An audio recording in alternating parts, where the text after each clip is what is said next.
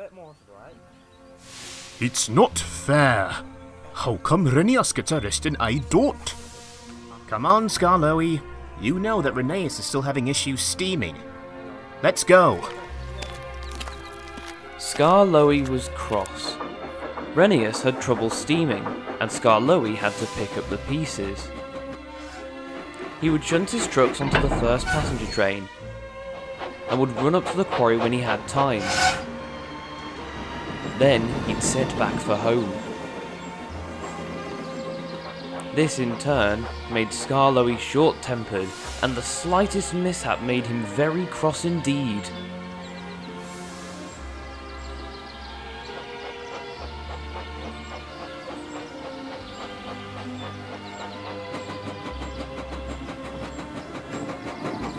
Oh there, Skarloey. Slow down. Botheration. Now we'll miss our path. We're right on time, Skarloey. We won't be late. Yeah, right.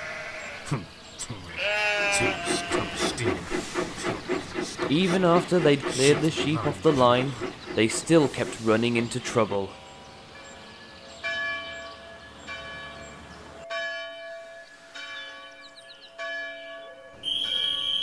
Let's get going. We'll be late at this rate. Come on.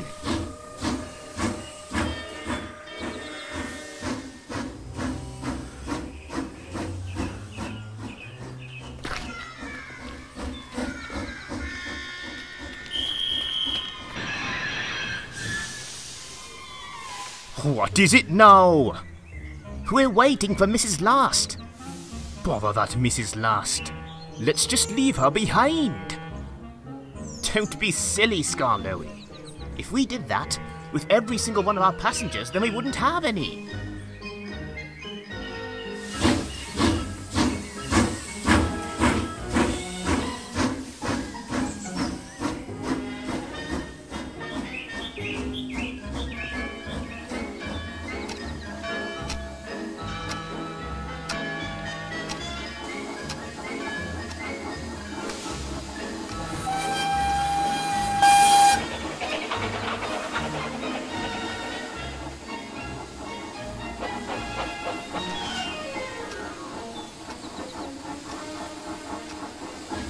By the time he reached the connection with the main line, a very cross Skarloey was very late indeed.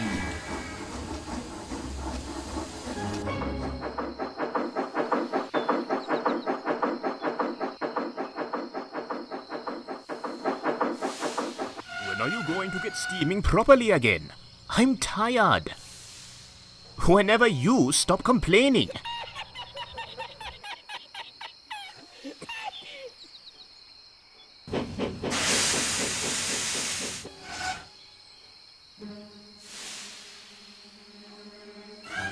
The following morning, Skarloey was determined to be early for the rest of the day. He had a lot of steam and nowhere to put it.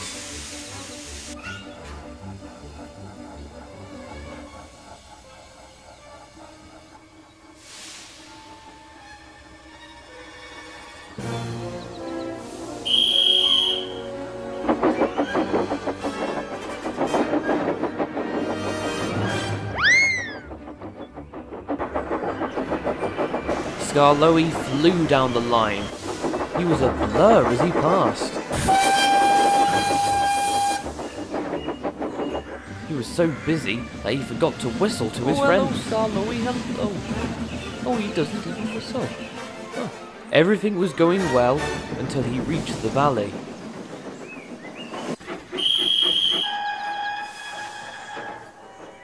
Well, what's happened now?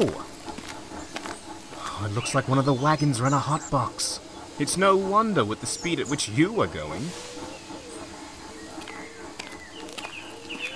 As Skarloey's crew inspected the truck, Skarloey sat fuming as he waited for them to be done. Perhaps it might have been better if they had focused on the little engine. Now, no one knows quite what happened next. Skarloey swears that he felt his driver pull the lever, The driver says there was no one in the cab to pull the lever. But everything happened at once. Skarloey began to move. Ooh, He cried. The driver, fireman and guard gave chase after the little engine, but it was useless.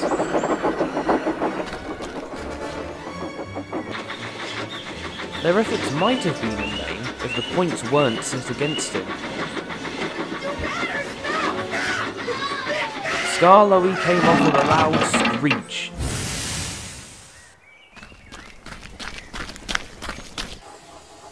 Steam engulfed Skarloey as the driver pulled the regulator back into place.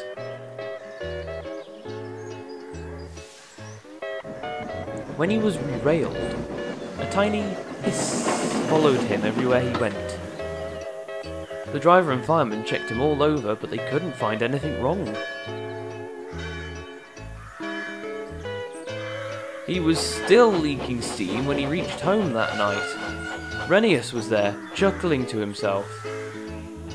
I knew you didn't want to do any extra work, Skarloey, but you needn't throw a hissy fit about it. Skarloey couldn't help but laugh either.